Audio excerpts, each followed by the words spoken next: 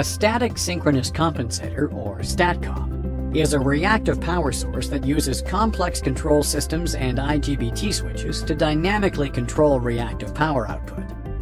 STATCOMs can significantly boost the stability and reliability of the power transmission network by continuously regulating the voltage on the transmission line. This results in a power transmission superhighway capable of transmitting much greater amounts of real power over the same infrastructure. When a disturbance occurs, such as a power system fault, the STATCOM reacts rapidly by increasing output. This improves the real power transmitted to the consumer, thus minimizing the effects of the fault. Once the fault is cleared, load reactive devices simultaneously come back online and cause significant voltage sag. The STATCOM again responds rapidly, dynamically supplying the necessary reactive power to boost voltage and prevent undervoltage conditions or complete loss of power.